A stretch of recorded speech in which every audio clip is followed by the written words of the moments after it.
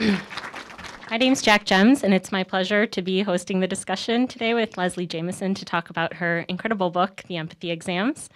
I think to start off, the first thing I wanted to ask about was the moment that you realized that this would be a book that could focus towards empathy. Did you know when you were starting to work on the essays that this was a through line through everything, or can you talk about that a little bit? Yeah, so well, first of all, it's really, really wonderful to be here. I'm excited to be talking to you. I'm so glad to be part of the festival. Yeah, it's amazing to be here. And yeah, I would say no, I didn't start writing the essays that are in this collection with an immediate eye towards these will one day be part of one book, and that book will be about empathy. I was writing. I mean, the most honest answer is that I was working on a second novel that was not working out very well, and it was actually different from the failed novel I was just describing to you before we turned on our mics. But it was a novel about the Sandinista Revolution in Nicaragua in 1979, and there was a lot of my heart in it, but I wasn't writing historical fiction as challenging in all sorts of ways, that some of which I'd anticipated, others which I hadn't. And so I really felt like I was hitting a wall with it, and started writing essays as kind of tiny escape hatches from the specter of that wall. And they were, about all sorts of things. Some of them were attempts to document moments in my own experience. Others were, I took a trip to Tennessee to witness this 125-mile ultramarathon that my brother was competing in, and just basically taking everything into my pores and writing it down. And that was a very exciting new vision of what writing could be. I'd always been a fiction writer, and it had been me and my computer in a room, or me in a library. And so kind of exploring the world in a more direct, active way just got really exciting. So I was following my instincts on what pieces felt interesting to write. And it was really when I started working on a piece about my time working as a medical actor, which then became the title essay of the collection, but where I was evaluating med students on how well they were empathizing with me, which is something we can talk more about. But I started to think explicitly about the ways in which empathy, understanding other people's experiences, making our own experiences legible, all of those had been questions that had been with me all along, running through all of these other disparate pieces. I just hadn't labeled them as such.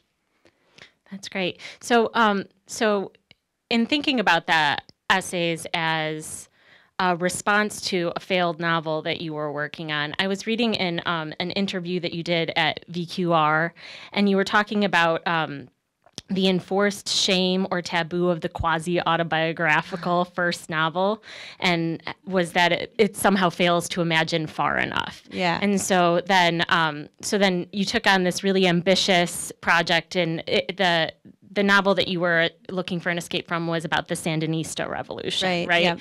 So, so I guess I'm interested in the idea of essays that incorporate the personal into them as a way or an antidote to a quasi-autobiographical first novel. Yeah, no, it's wonderful to hear you frame the question that way, because I think it's a really accurate constellation of these different things. I had written, my first novel was drawing on my own life in certain ways, in particular a situation in my family where there was a member of my family who had been estranged for a long time, and I was writing a novel about a family that found itself in a similar situation. But yes, did feel this kind of shame at having written so close to myself, and the way that I, was in some way hearing voices or projecting voices saying, you're not as real an artist because you've drawn so much from your own life or your own experience. And so, yeah, I had this very backlash response with my second novel, where I was trying to go very far away and ventriloquize in this kind of radical way, which was hard. And I think part of what I loved about the form of the essay, or at least the kind of essays I started writing,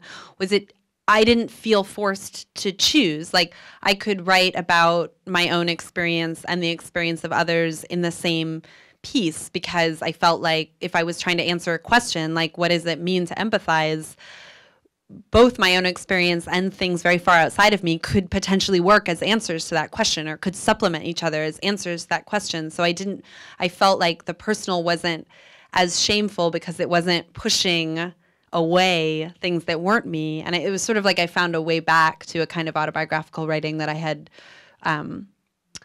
found myself resisting or feeling almost embarrassed by. Yeah.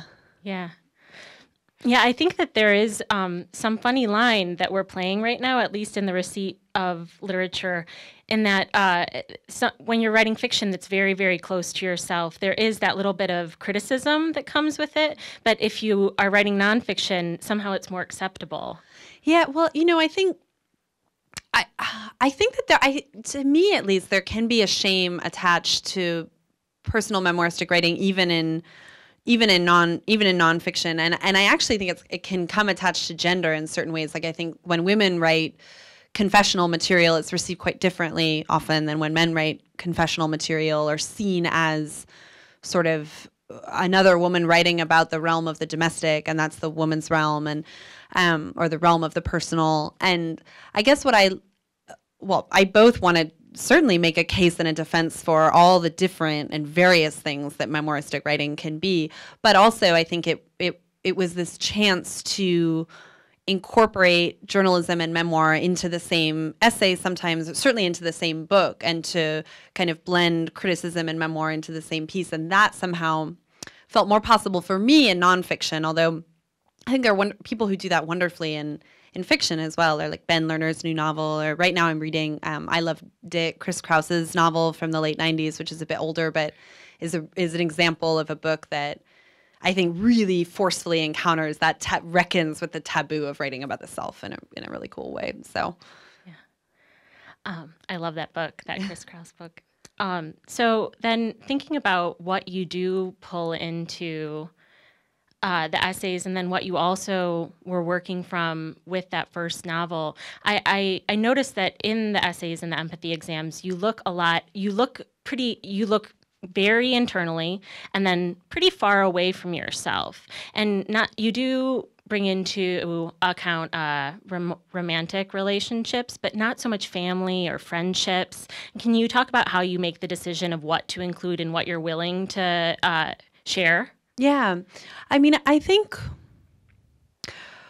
at least with the essays in this collection, it really proceeded less from, here's an experience I had that I want to share with the world, and more like, here's a question that I'm interested in answering, and which of my own experiences feel relevant to answering that question. So if I was thinking about sentimentality or moments in my life when I'd found myself falling into an affect that felt like pure sweetness or pure happiness, the moments that were coming to mind for me were a few moments from romantic relationships in my past. So those were the ones I ended up invoking. Or when I was thinking about times in my life when I had felt consciously aware of a need for empathy from people close to me, I was also coming back to a particular relationship, the person I'd been with when I went through major surgery, and thinking about, okay, what did I want from him in that moment? So it was more like those were the relationships that were rising to the surface of my mind as relevant. But I do think I do spend a lot of time thinking about where I'm willing to go, and where I want to draw the line. And it's hard to speak generally about that because it does feel so different in each case. But I can say I've definitely pulled pieces because they were upsetting to somebody who they were about, and that wasn't about my thinking. It wasn't my right to tell that story, or it would have been morally wrong of me to do so. It was more just a trade-off in my mind. What mattered to me more. And yeah, I don't write much about my family. I mean, it's interesting to me that the novel in certain ways is much more about my family than my nonfiction has ever been. But I have written one piece about my family, and that was a journey. And it was certain parts of it were a hard journey, but certain parts of it were also a really good journey. I mean, I don't want to romanticize what it can mean to write about people who are close to you, because sometimes it can be painful, but sometimes they actually can open up conversations that wouldn't have happened otherwise, and that's been a really meaningful process too. Do you have a sense of why why this book has struck such a chord right now, why empathy is just really... Yeah, I mean, it's funny because empathy seems like something that should never be in style or out of style. Right. It just is. Like, it's just like it's like a fact of our lives as human beings living alongside other human beings.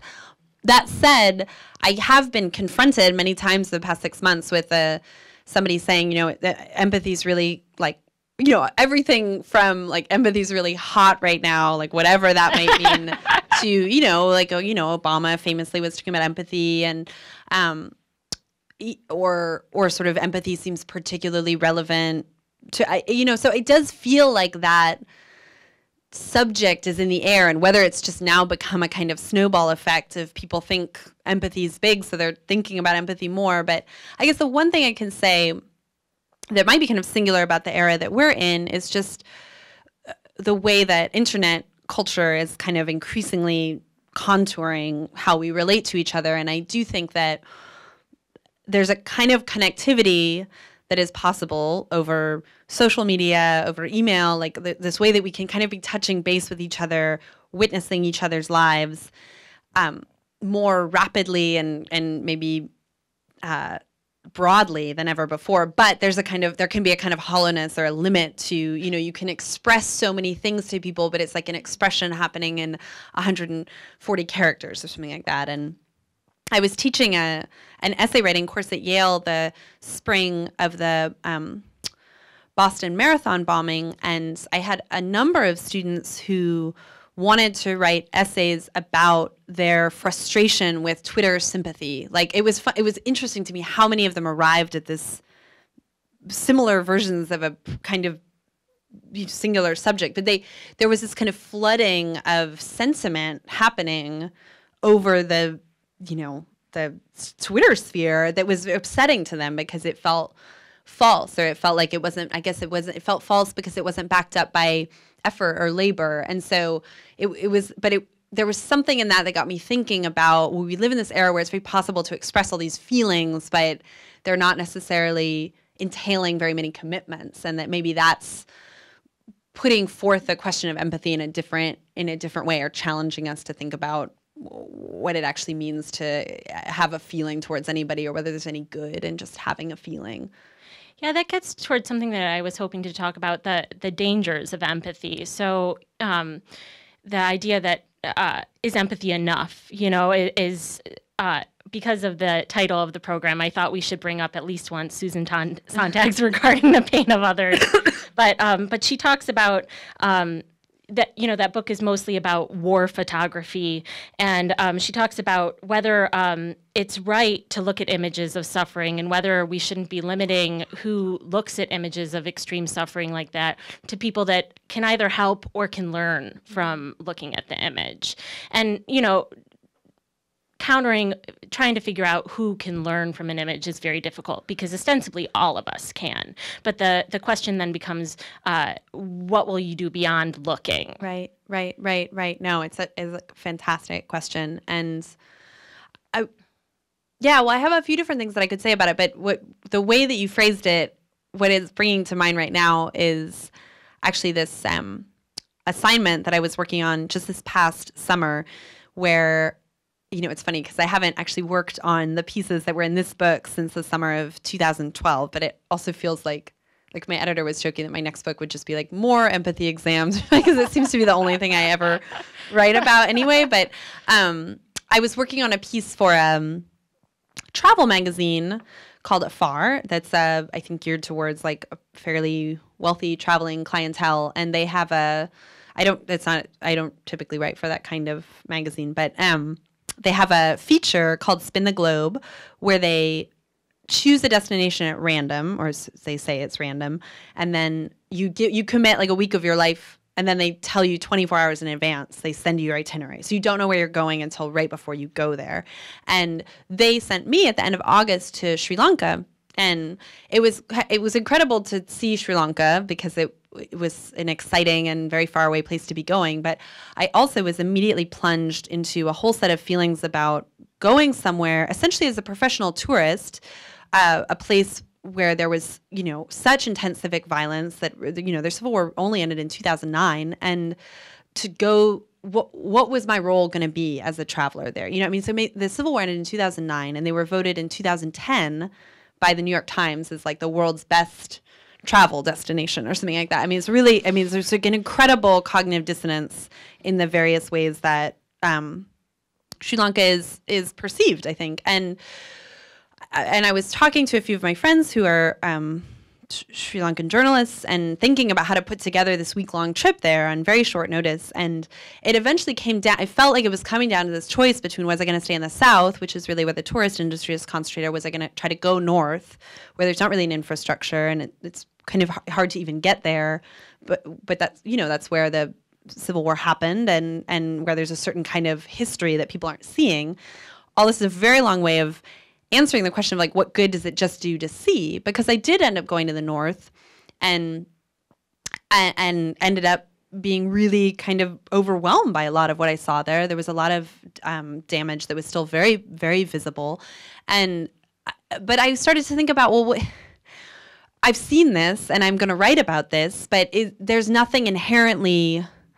I kind of wanted a gold star for it because it had, you know, been much more uncomfortable to take that journey. But what did I deserve my gold star for? Because was it an intrinsically good thing just to be witnessing it? And I think it gets this issue of who's going to learn from the image, or, you know, who can possibly learn, because I started to kind of valorize this sense of almost like Trojan horse style sneaking in, that people open their, you know, wealthy travel magazine and that they were going to have to read my piece about the Sri Lankan Civil War. And then I was thinking, well, maybe there would be something valuable in forcing people into that discomfort or dissonance. But I didn't end up, I mean, what I ended up doing was writing a piece that was like 3 times the word limit, and wasn't at all, I think, what they were looking for. But I was really thinking about, you know, I think that there can be a value to the simple fact of exposure when it's exposing people to a history or a story that they haven't encountered before. But I also think it's so important to think about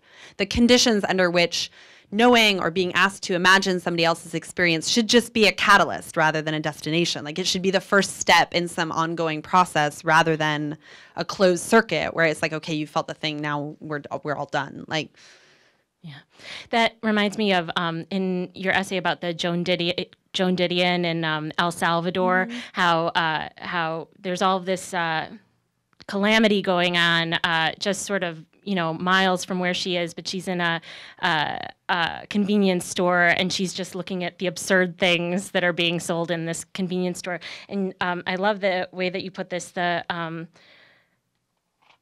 Irony is easier than hopeless silence, but braver than flight. The problem is that sometimes your finger shakes as you gesture. There's no point to point to, and maybe you can't point anywhere, or at least not at anything visible. And I just really love the idea that, yeah, just putting yourself in that position, and then just the bewilderment of looking for the thing that you can point to when you're out of your element there. Yeah. Is a very strong gesture in its own right. Yeah. I mean, and I think, you know, for me, sometimes it feels less like choosing to make a strong gesture and more just like, this is the only gesture I'm capable of, because anything else would be dishonest. The unshaking finger would be dishonest. Or one of the reviews that of the book that I really like, I mean, it's gotten a lot of reviews that I was like really honored by and respected the intelligence behind the review, but the review in Slate talks about, it was kind of quoting how other reviews had described the book as unflinching, and then it said, you know, I actually really like the ways in which this book flinches, or it seems like it kind of moves back and forth between flinching and unflinching, and that wasn't ever a language or a framework I thought of, but it felt really right to me. I was like, I do think I'm kind of trying to document the flinch in a lot of places, which I feel like is another version of the shaking. Yeah, the finger that shakes as it points. Yeah. I feel like a lot of the reviews of the book often focus on, well, there's a few essays that tend to get pulled out the most, but one of them is the essay about Morgellons, The Devil's Bait. Well, I don't want to talk too much without explaining a little bit of it. Would you mind? Yeah, sure. In case people haven't read it. Yeah.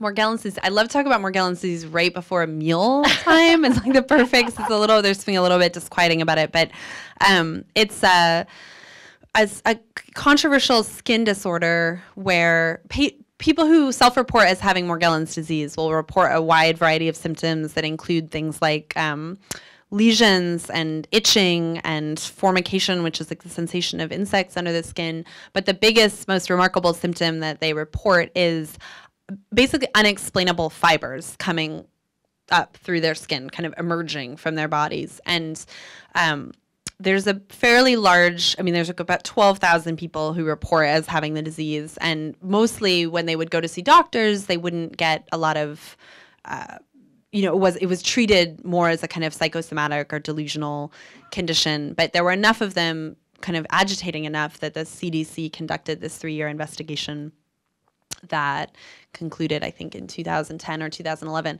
And so I went to a conference that the Morgellons community has an annual conference in Austin every spring. And I went to that conference less interested in figuring out, is it real? Are the fibers real? And more interested in seeing what that community was like and what they got out of gathering together. So I think that what I just think about that essay all the time since I read it the first time, and I think that the thing that really just I catch on every time is that you would be talking to someone who's suffering from Morgellons and providing them empathy, nodding along and saying, yes, I understand. But the thing that you're nodding along to in a lot of ways is the pain caused by whatever it is that Morgellons is. But their understanding of the cause is different than yours. But and they might think that you're nodding along with the cause, right, but you're really nodding along with the effect. Can you talk more? It seems problematic, or not. Obviously, it's kind to provide someone connection and listen to them, but to say, yes, I agree, but for there to be a disconnect between what it is you're agreeing to. Yeah, no, that was really one of the cores of that essay for me. And I think the dilemma of nodding along is like one of the great character struggles of my whole life, because I'm a pleaser and I like to make people feel good, and I like to give them the response that I think is going to I like to give them the response they want, or the response that I think is going to make them feel good. And if somebody's describing a painful experience, often what they want is for you to hear it and affirm that you see kind of the pain of it. And I think that I was really, when I was asking myself, what am I actually communicating when I nod? And am I communicating something that's essentially a lie? Like, am I saying I believe you when really I don't necessarily believe they're actually fibers coming out of their skin? One of the bigger questions that led me to the kind of interrogation of the nod was like, what does it mean to have empathy for somebody if you believe in the fact of their feeling but disagree with them about where it's coming from? Does that still count as empathy, or what kind of gymnastics do you go through to experience that sort of empathy? And then I think some of the other questions that led me to were really about my own practice as a journalist, and kind of how to quiet the part of myself as a journalist that always wanted to be making somebody feel good, or always wanted to kind of give them the sense that I was on board for their version of their own story, when really maybe I was going to tell a very different version of their story. And I'm not the first. Janet Malcolm's The Journalist and the Murderer is like a kind of classic dramatization of that journalistic dilemma. But I was kind of coming into my own experience of that dilemma when I was writing that piece. So, yeah. And that makes me think of the idea of a person performing their pain then too. And when you're deciding if you can offer empathy in an instance like that, it must sound like a leap, but in my mind, it makes sense, because you're questioning what you're portraying as your empathy, and then a person who might be acting out in a way that is requesting attention and empathy. Is that as valid a need as someone who might truly be in pain, which I think is a very hard line to draw, because if they're acting out their pain, then the pain is real, right?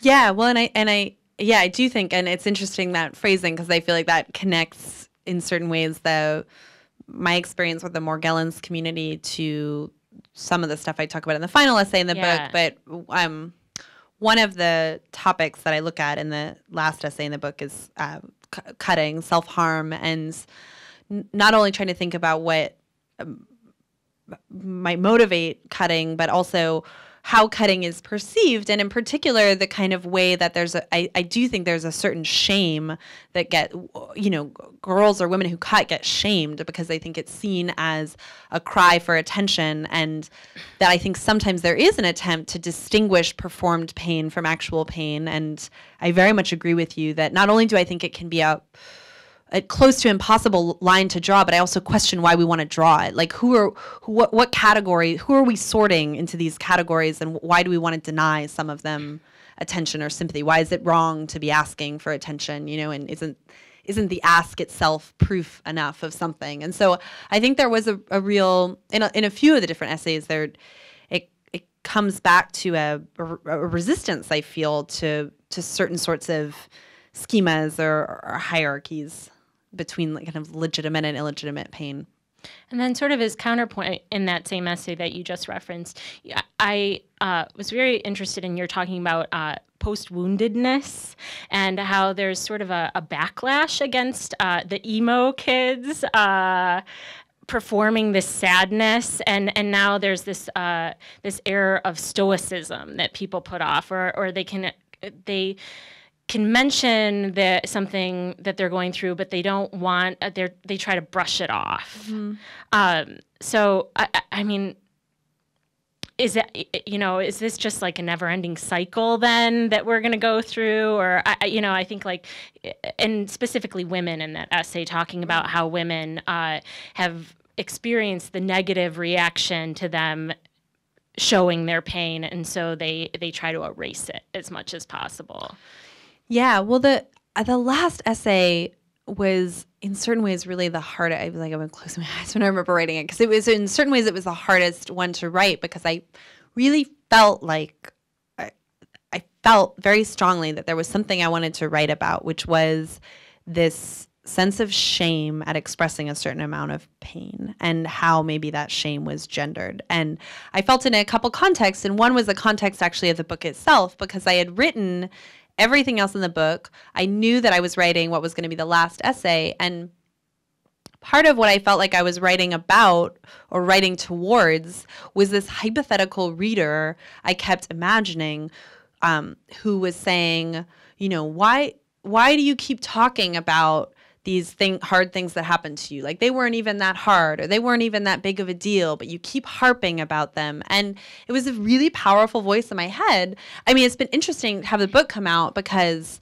it's a voice that's now been actualized, not all the time, but many, many people who read the book or reviewers say some version of that. And it's been interesting to hear it to really hear it spoken. But at that point, it was just like a fear in my head. And I realized that it was something I'd felt a lot through my whole life, was like, don't indulge in self-pity, don't wallow.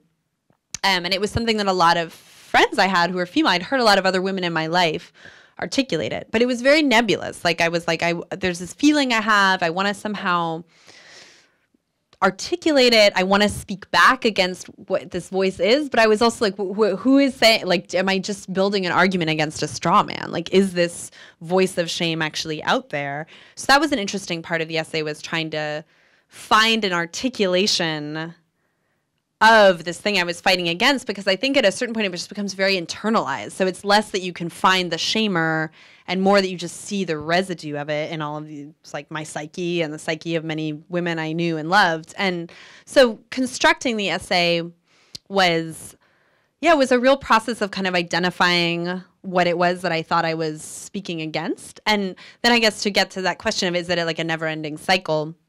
I think part of what I really ended up looking for in that essay was, where are instances where I feel like I can find female expressions of pain, and also in literature, like in novels and memoir and songs, that actually do something more than just wallow in the pain, but actually seem to be transforming or like opening up into some other space beyond the pain. So it was kind of trying to not just be resisting a shaming, but posing some kind of alternative of like, this is a representation of female pain that's not just reifying the woman in a position of victimhood, is like doing something else. So there was really an attempt to open out into a positive, like, this is something I can stand behind, not just this is what I'm arguing against. Yeah, I like that idea that you talk about just listening to a song over and over to keep yourself in this one emotional moment. Yeah. And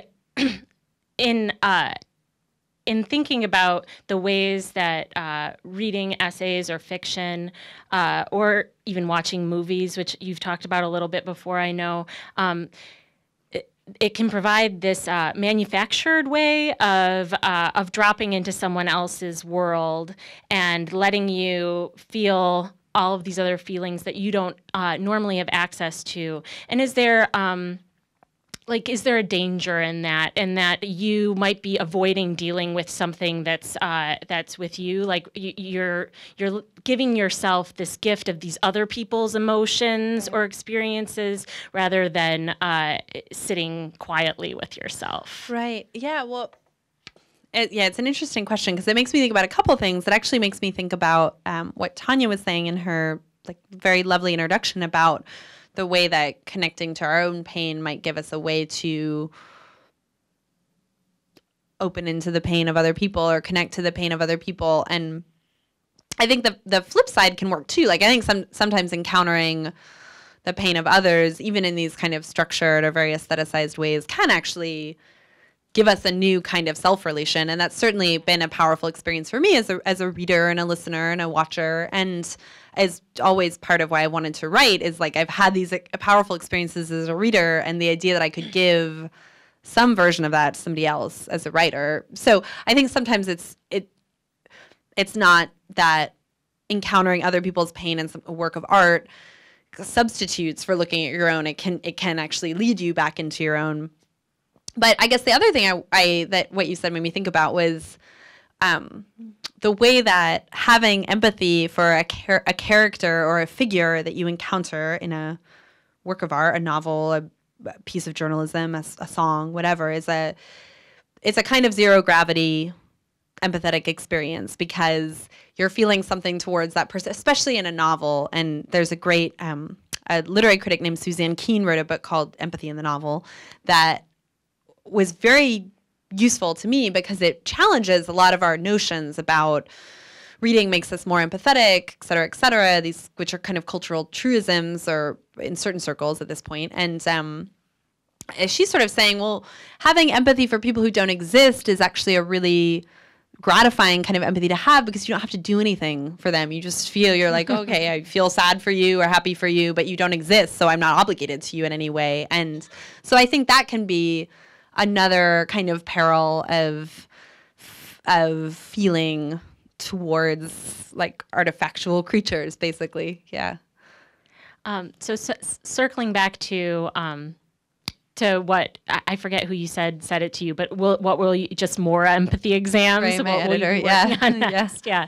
So I guess my question is, does it feel like something that you can leave behind at this point, or is it something that you feel like you need to keep pursuing because you're so deep in it now? Well, I mean, I don't think I need to keep writing with empathy as my explicit thematic umbrella and Northern Light. And to be fair, I don't think that all of the essays in this book are just about empathy. Well, but yeah, but I think you can trace it. Yeah, and I think in a way I'll never leave empathy behind because, and this gets back to what I was saying earlier about it's kind of always with it. It's like everything is about empathy. I mean, not everything, but for most things I'm interested in that have to do with like human interaction or relation in some way, like they connect back to it. But I've found my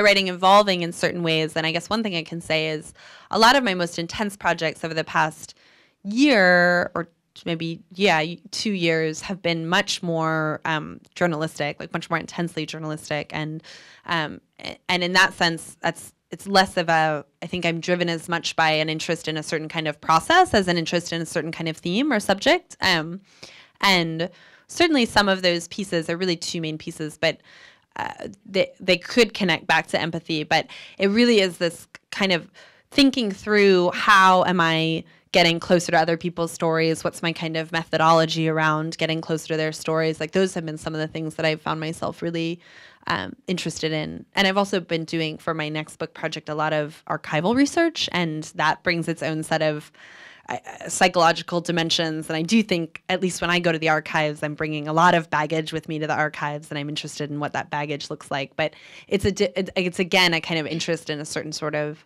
a process, and a kind of a new sort of process for me. So, are you willing to talk about that project a little bit? Yeah. So, my next book is about addiction narratives, and it's part memoir and it's part cultural history, and it's interested in how we tell stories about addiction, both to help ourselves and other people get better, and also to make beauty, to make art. And so thinking about the kinds of stories told in recovery and recovery communities, and the kinds of stories told to become novels and memoirs, and how are those stories shaped differently? How do people kind of direct their story differently towards therapeutic ends and artistic ends? And it's drawing a lot on my dissertation at Yale, which I've been working on for the past 4 years, which is about a little bit of a history of recovery institutions and various authors who've engaged with them. But I'm just interested in kind of making an echo chamber of stories, my own story, one of those stories, but just only one of those stories, and thinking about the other voices in that chamber being voices coming up out of the archives, and also voices that I've encountered as a reporter, and trying, and it sounds great to say echo chamber, maybe it doesn't, but in my mind it sounds easy to say echo chamber, and then I think, oh my God, what is the structure of that echo chamber? How does that echo chamber appear across a series of sequential pages? And there are big questions there that I still have to answer, but that's what the project is. So yeah, as a writer, thinking about the way that you approach structuring, the essay is a very compact, complete entity in its own right. And then I feel like a book-length work of nonfiction, there's so much more room to explore and to figure out how you want to format it. So how has that process been? Yeah, I mean, it's so much more room. It's great. It's like in terms of possibility rather than struggle, which I like. So yeah, I think one big thing that I've been thinking about is the way that in the course of an essay, I think you can ask a reader to follow the motion of associative thought for the space of, say, 20 pages, and that can be kind of compelling, and they're with you, and they're tracking it. But I think with the whole book, I think I am going to end up relying much more on narrative than I usually do in my essays, because I think, narrative has become important to us for a reason, which is that stories are compelling. Following a story is compelling. And so I think that in terms of thinking about the spine of the book, I probably am going to rely more on narrative propulsion and narrative momentum, and, probably my story is the source of some of that momentum, but like balancing these sort of associative leaps that I love and that feel honest and true to how things play out in my mind, but also trying to think about, being on a journey with the reader, and not the kind of endlessly digressive texture of some books, even books where I really love the sensibility. I feel myself getting a little bit exhausted or a little bit zoned out, and so I'm trying to think about how to create a book that has that like tautness and urgency alongside these various mental excursions. So yeah, it's great that you said that, because I was thinking about the term you used, associative glue. I had read in an interview, I think, and how you can sort of you come through in the essay that way, because it's you that's at the root of everything that you're looking to explore and pull in. So I'm very excited to read what comes next. And I think with that, we'll open up the room to questions for the last 10 or 15 minutes. We've got Tiffany coming around with the mic. Thank you so much. It's been wonderful. And I'm a medical student, so everything that you wrote about with your main essay is really interesting because I've been on the other side of that. Yeah. My question is kind of about how the questions that you ask or the way that you respond to someone's narrative of pain shapes that other person's interpretation of their story. Because I think when I first think of empathy, I think of, someone has a set story and you're trying to relate to it. But I think there's something about the interaction that also changes how they saw that whole story. And I'm wondering, just if you could speak to that. Yeah, it's such a, in a way, I think like the question is probably more beautiful than any response I could give to it. Because I do think it's such a wonderful question. I mean, I guess I would say, yeah, I do think you're right that process of it, that my relationship to my own life or anybody's relationship to their narrative is kind of constantly in flux, so that their sense of their own story is always evolving, and it's partially evolving due to whoever they're telling the story to, and then maybe that there's like a feedback loop. And it's partially evolving. I think there's a kind of internal dialogue that starts as soon as we experience something that's then like shaping and deforming our memory of it. And I've been one of the things that has been so interesting to me about starting to work a bit more as a journalist is like, I'll realize that I'm starting to tell myself the story of an interaction that happened between me and a subject as soon as the conversation is done. And so even like 2 hours after the conversation, I'll be sure they said, I never really understood my mother or something. And that because it takes on the sheen of fact in my mind. But when I replay the tape, it's like, they'll say, I that year I never understood my mother. I never understood that part of my mother. I'll realize how much I've already begun to like sculpt it into something other than what it was. So I guess all I can say is, with certain subjects that I've had a more enduring relationship with, I have been able to see the ways that maybe their representation of their story the third time we talk is slightly different than it was the first time we talk. And I honestly can't know how much of that is because something about the way I was interested in their story was kind of magnetizing or drawing out certain facets of it, or whether it was just kind of starting to tell the story more, had given them a new or sharpened relationship to it, and they were becoming interested in certain parts of their own story and drawing out more. But just I do really try to remain sensitive to the ways that happens, and to think about it less as an obstacle, like, it's unreliable or something, and more as like a zone of possibility. Like, what do all these shape-shifting narrative pieces mean? Thank you. This is all very, very interesting. I've been thinking about your book a lot in the last several weeks in terms of the national nervous breakdown around Ebola and a complete failure to experience appropriate empathy or to regard as heroic the behavior of people who are suddenly fined for having come back with Ebola, or the whole kind of craziness that just happened with anybody who has the nerve to go and help other people over there has to be put in 21-day quarantine when they come back, and what kind of horrible thing are they to be coming back?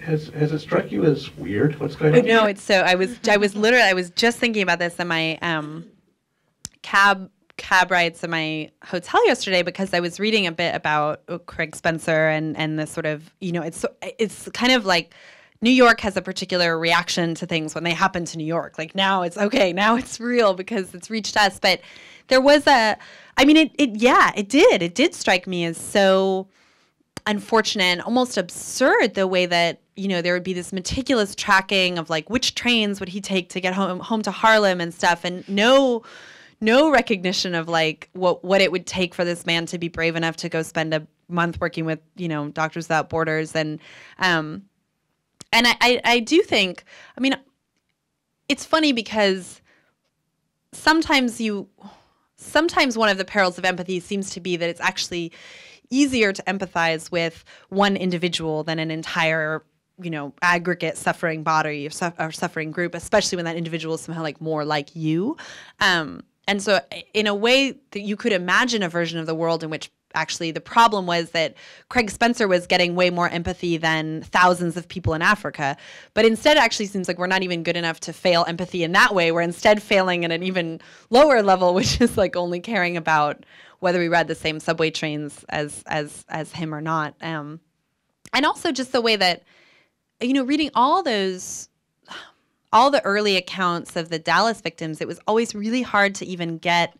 I was aware in my own mind, and I guess I should also confess, I did like read which cafes he'd eaten at, because there's still a part of me that's like, oh, I wonder whether I ate at the same cafe as he did last week.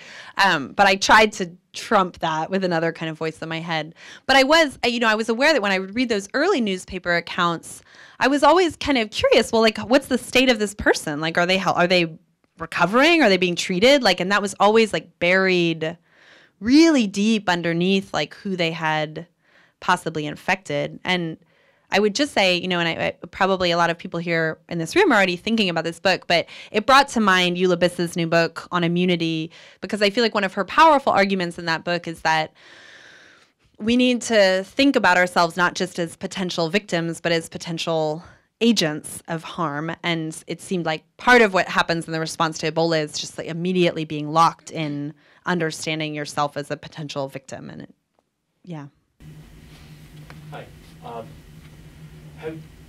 Have you had instances where, because maybe people know that you're open to listening to their pain or their experience, that they have taken advantage? Because I know everybody, I've had this happen many times, where there are people that sense an openness and an opening, and they get in there and they mess with you. Is that an invitation? Yeah. I think it's a good question. I think it also gets to the importance of boundaries, I guess, and the way that boundaries are really important to empathizing too, in terms of I guess both setting up boundaries around yourself as a potential empathizer, but also understanding like something that was really powerful to me to hear was early on with the book, I went to speak to a group of mental health care practitioners in Danbury, Connecticut, who worked at an outpatient clinic that was essentially like the place that people went to when they couldn't get care anywhere else. And, people, the kind of people that other people would cross the street to get away from, and that one of the things that came up, it really ended up being more of a conversation with these, because I was sort of felt very strongly they had as much to teach me about empathy as I had to teach them, but that the importance of kind of not just trying to get right up close to somebody's pain right away, to kind of respect the therapeutic process for them, and to say like, look, there's also there's a sanctity of privacy around pain as well, that it's not just doing good for somebody to try to immediately feel everything that they're going through, and that respecting that kind of process and gradations in that process was really important. And I found that powerful to hear. In terms of my own experience, like, I guess I would say that one of the things that I've been really struck by since this book has come out in the world is the number of people who have wanted to share their story with me, and mainly over like email and social media and things like that. And often it's connected to some sort of idea that comes up in the book, like, here is the way that I feel like my pain was dismissed, or it was powerful the way you tried to account for the way that pain gets dismissed. Like, here is my experience with that. And I both found that, I was overwhelmed, and like, I just felt that I felt that something tremendous and something that I was tremendously honored by was happening when people were sharing their stories. But I also felt a constant sense of guilt about it, like a constant sense of guilt about every email I wasn't responding to, basically. And because I felt like in a way the book was opening these conversations that I wasn't prepared to follow through on. And so I think I kind of had to make my own peace with that, and seeing the book not as an invitation to conversation, but just an offering in its own right.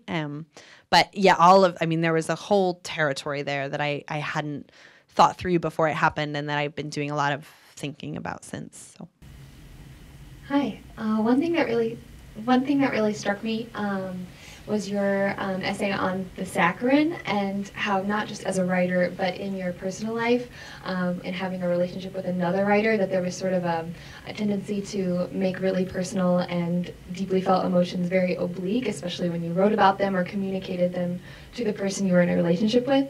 And I was wondering, if you are including things that are very personal to you, do you still feel that internal resistance to be to sort of censor yourself almost in the way you write about something that's very personal to you? Yeah, I mean, I think that it's a great question. And I think I feel it less than I used to. I mean, I think that the kind of era of my life that I talk about in that essay is one where I felt very scared of representing feeling directly in my writing, and so I didn't. And I was in a relationship with somebody who I think also felt resistant to representing feeling, and his response to that was to kind of construct these elaborate metaphors. And I was interested in how metaphor became a kind of obstacle or a sort of buttressing. I think that now what I feel is less a need to make all feeling oblique or opaque, and more a kind of, I guess, a desire to understand my own private experience in conversation with other people's experiences. And I think that desire to put myself in conversation with others is just another way of addressing the same anxiety that made me kind of want to make it really opaque in the first place. Because it's like this, I think it's like the shame of narcissism or self-absorption or something. And one way to respond to the shame of self-absorption is kind of not to talk about yourself or your feelings that directly. And another way to respond to the shame of self-absorption is to try to be interested in yourself alongside other stuff, and to put it sort of bluntly. But one more thing that I'll just say is that the title essay of the collection, in which I end up talking about my own experience quite a bit, was initially one where I was writing about being a medical actor, and in early drafts I was sort of vaguely referencing different things that had happened to me, but not really going into them. And one of my mentors read that draft and said, it seems like it's very unsatisfying how you treat your own experience, because it seems like you're sort of darting up to stuff and then darting away from it, and it's there's a feeling of like recoiling, and it feels broken. It's not working. And he said it's almost like you're treating your own experiences with the same kind of clinical remove as somebody writing a script for a medical actor to practice on. And for him, he was just sort of speaking offhand to talk about this way that I had this kind of detached relationship to my own experience. But it ended up making me think about structurally, well, what if I actually did turn my own experience into a script? And that is what I ended up doing. And the structure of the essay does include pieces of my own life kind of written as scripts. And there was something about coming at deeply personal material through a kind of structural innovation that made it easier for me to talk about. So when you asked your question, I was thinking like maybe there is a kind of obliqueness in that, because I needed to kind of ambush my own personal life from the side in order to articulate it for that piece. We'll take our last question over here. I do want to remind you all that all book signings will be on the first floor in the lobby of the performance hall. Thank you. I've enjoyed this very much. I think that your book, which I look forward to reading, your collection of essays, deals with pain, as what empathy is about. And we spend our lives avoiding pain ourselves, and in some ways I think avoiding maybe the pain of others because we don't know where to put that. And that's what empathy, I think, is about. And I was wondering, in the process of thinking this and the time you've devoted to it, if you've come any closer to figuring out, either personally or in a larger sense, why pain? What is the purpose of pain, or why do we think that pain exists? Wow, that's like an amazing final question. I think it's a great question. I